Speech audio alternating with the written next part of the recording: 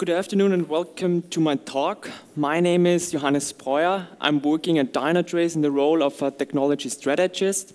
And guess what? The technology I'm working on is, of course, Cloud Foundry.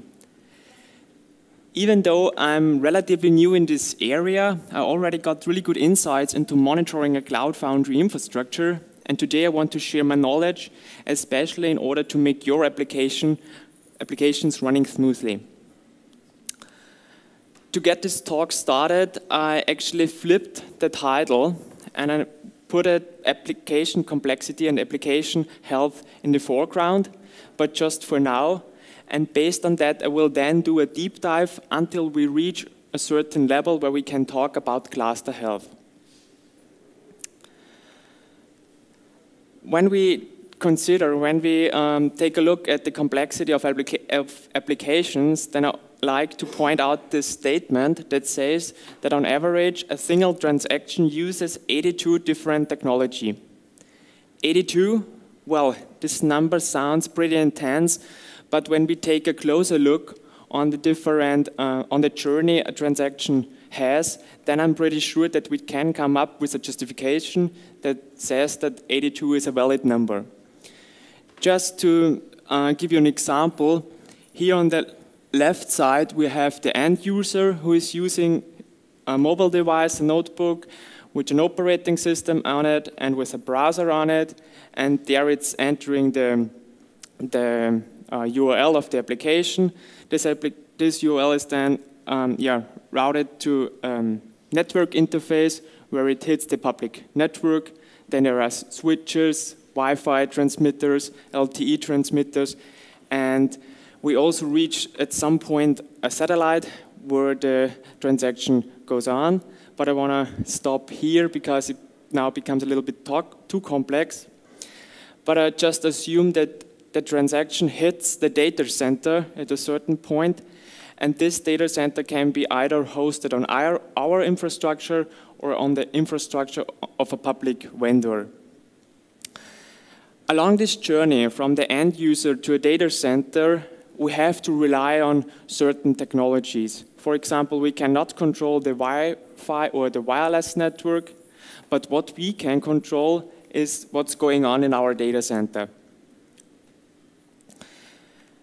And to break down the monitoring stack into its different abstraction levels, I will show you here the monitoring stack. It shows you that application health is on top of this stack. It is the highest abstraction level because it's actually facing the end user. Then underneath application health, we can see microservice health. In other words, this is the part where our microservices live, and there we want to understand how they behave. Each microservice is then running in a container. This is the next level. It's the level of processes. And all processes are hosted somewhere on a virtual machine, and this is the level of the cluster. And to a certain point, we also get or should be aware of what's going on within our data center, and this is the lowest abstraction level here on the bottom. I just want to briefly mention a few points to each of these layers. On the top, we have the application again. At this part, we are interested in how is the response time of our application. Is the client somewhere facing a 400 or a 500 error, and how is the application working?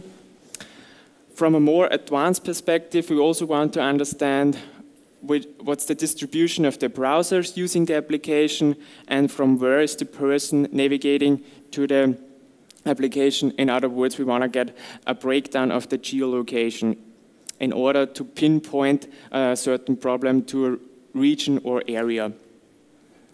All in all, understanding the application health is strongly related to user monitoring behavior. When it comes to the microservice level, here we have key metrics like the CPU usage, the throughput, the failure rate, and the response time of each service. But it's also important to understand how the services interact with each other in order to understand where are bottlenecks or where should I start to scale up or scale down. And this is here shown by the picture on the bottom, where we can see an end-to-end communication that's going on within our microservice environment. When we reach the container level, here we are interested in the CPU memory usage and the I/O operations on the disk.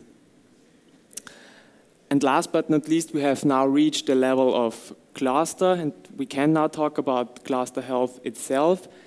And here we should be taking into consideration how our hosts are behaving, how the hosts are behaving that are hosting our application.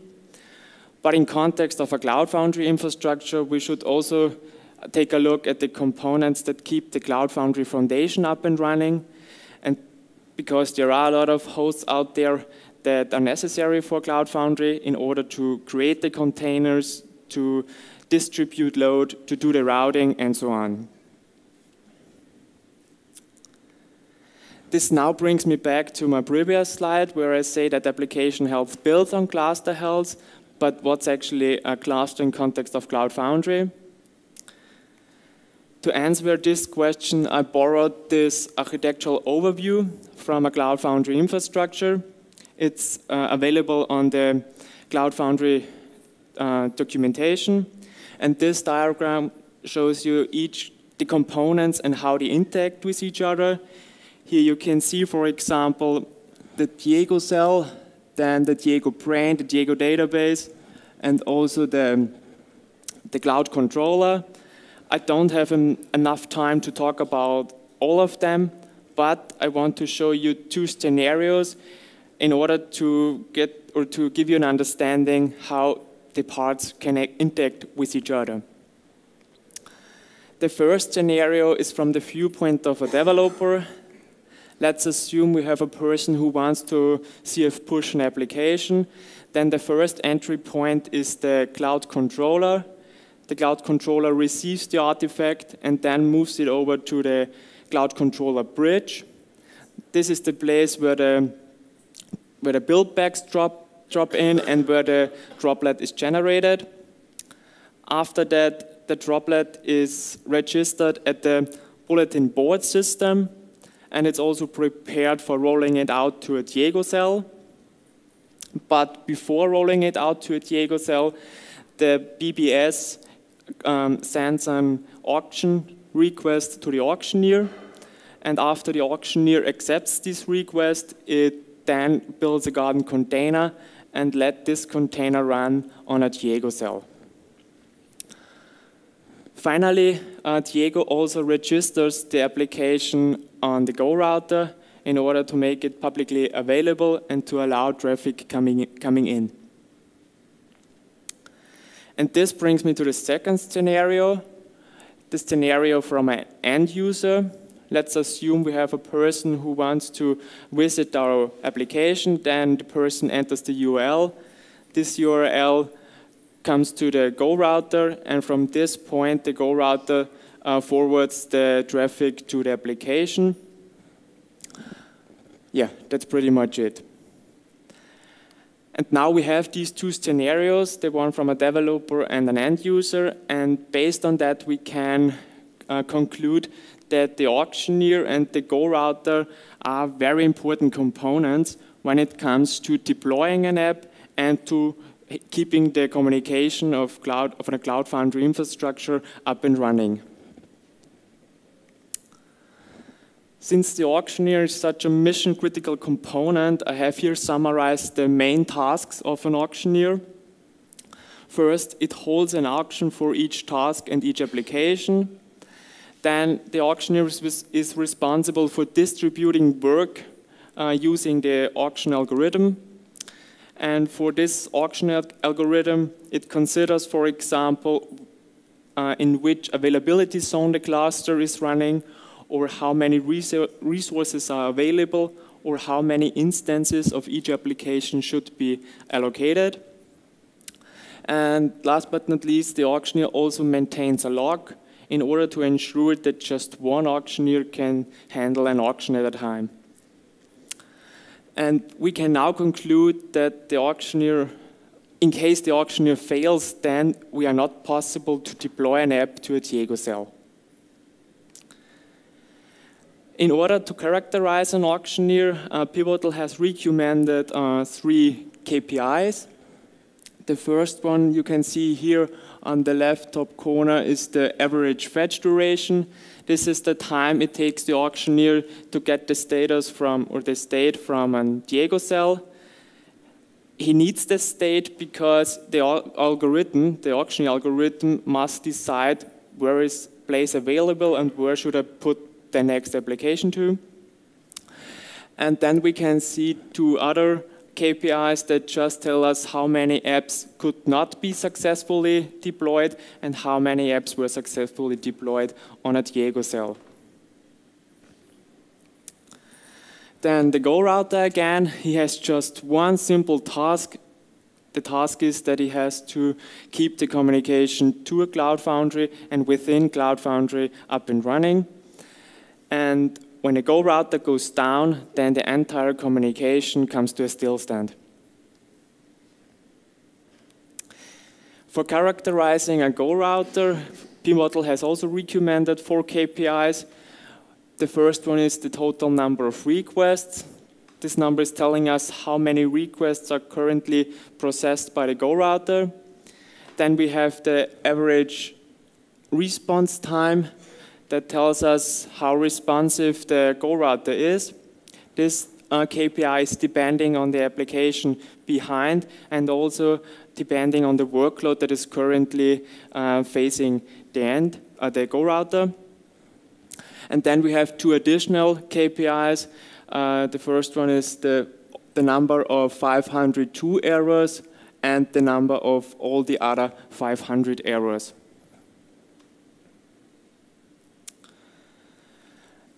In order to monitor a Cloud Foundry environment, we at Dynatrace follow the approach of a full-stack monitoring approach, and this gives us full visibility within one Cloud Foundry cluster.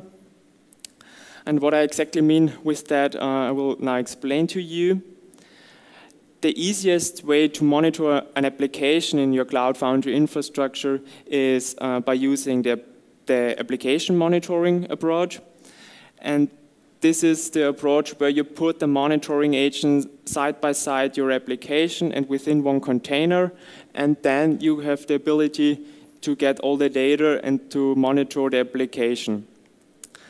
And this allows you to get visibility on the process, the microservice, and on the application level, but you cannot get data from the host level. And this is the reason why we follow full stack monitoring approach, because this approach instruments all hosts that are running in a Cloud Foundry foundation, and this then gives you full visibility into each layer I just mentioned before. To now implement this full stack monitoring approach, we at Dynatrace are using the power of BOSH. I'm pretty sure you are familiar with BOSH, but to bring everybody on the same page, let me explain it to you based on this picture.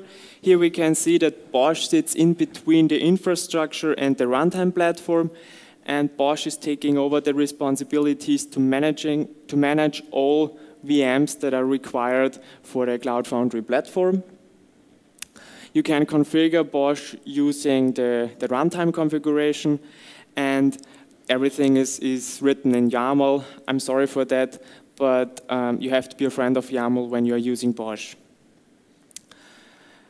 Then to extend a BOSH or the infrastructure automation layer, BOSH provides the concepts of BOSH add-ons.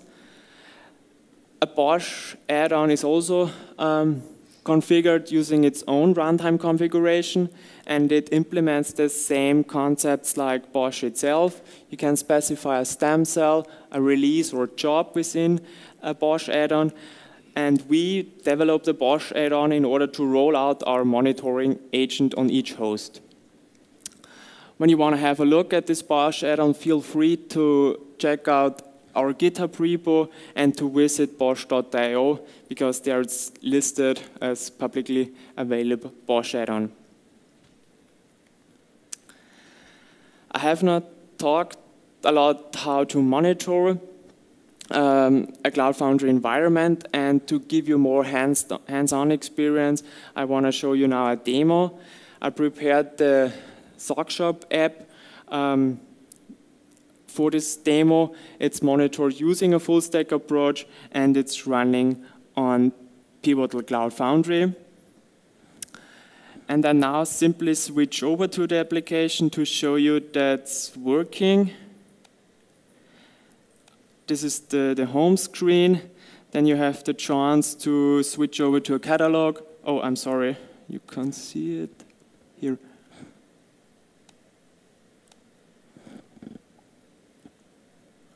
Then you have the chance to switch over to a catalog, and here you can order a pair of socks in case you are logged in. We simply log in with a user.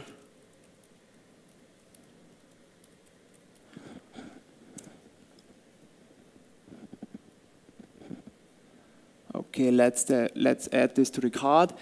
It's a normal application, but I want you to take care of this button on the right side, on the right top corner, because something will happen in a few minutes. Now, to see what's going on in the cluster, I switch over to Dynatrace for a second. In case you have never been in touch with Dynatrace, this is the first entry point, because here you can see all the dashboards. I have prepared one dashboard. This one is called Cloud Foundry Infrastructure, and here we can see all the hosts that are currently running in our Cloud Foundry Foundation. Then you can see here the Diego cells that are hosting my SockShop app. And here on the right side, you can see the Gorouter KPIs I just mentioned before, like, for example, the latency and the current number of requests that are coming in. And in order to stress the Gorouter now, I have prepared a load test, which I started now. And this load test now lets a lot of traffic, or pulls a lot of traffic to the Gorouter. And I simply go back to the SockShop app. And I click again on the catalog. And I click again.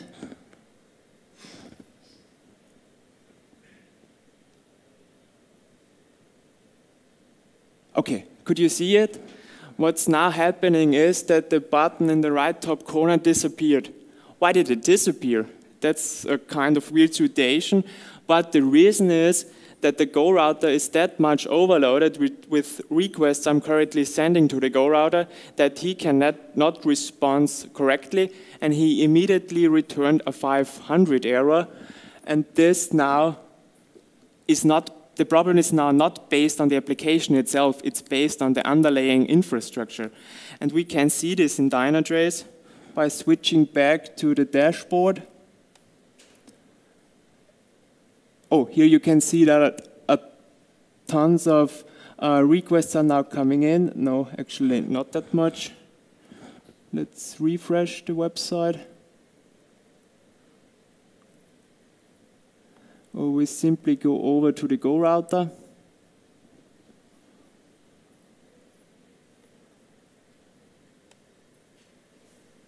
Here you can see an increase, and in a couple of minutes or seconds, there we should see a 500 error, and this is because the front end could not load the data from the card service, which was responsible for the button on the top right corner. I just give it a try.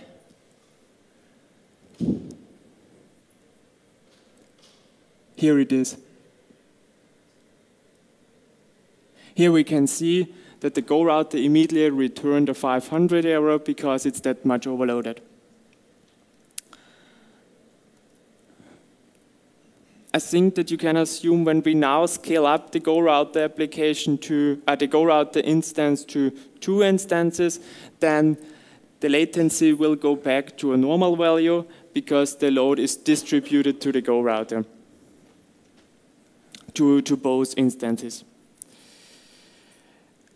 And now I'm close to reach the end of my talk, but before I end my talk, I just want to point out what the next generation of monitoring could look like, because the next generation of monitoring is not just focused on identifying a problem and notifying someone that there is something going wrong.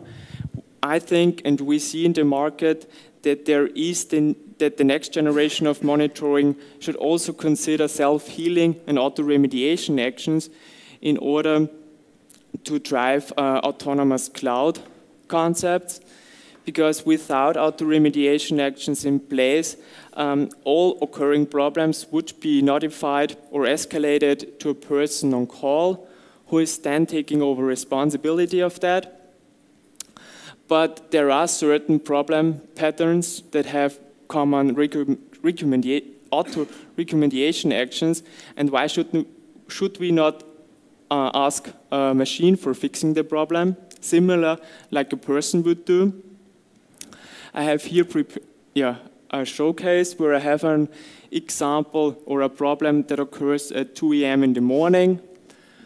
Normally we would escalate this problem to a person on call, but instead of doing that, we just run a couple of auto-remediation actions. The first one could be, for example, to check the CPU usage, and in case it's exhausted, we add an additional instance. Then we could also check how the garbage collection is working. In case there is a bottleneck, we add more memory. And a third remediation action could be to restart a service in case it hangs. And at a certain point, we still have to check if we could mitigate the problem. In case we could not, we then do the final auto-remediation action that would be a restart of the host. And in case this did not help us, then we have to escalate the problem to a person who takes over responsibility. To summarize my talk and also this slide, I just want to point out that monitoring and making cluster health available to operators is important to keep everything up and running. And we should also think about automating tasks in order to drive autonomous cloud ideas and to make us fit for dealing with multi-cloud or hybrid cloud solutions that will come and that will increase complexity to a certain level. Now I'm at the end. Thank you very much for listening. I'm happy for answers now, or I'm still working at the booth. Simply stop by and ask me for further details or for other questions. Thank you very much.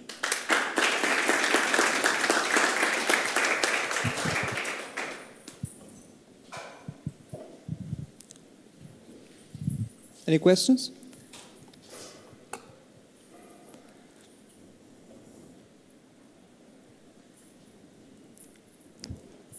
Okay, then thanks.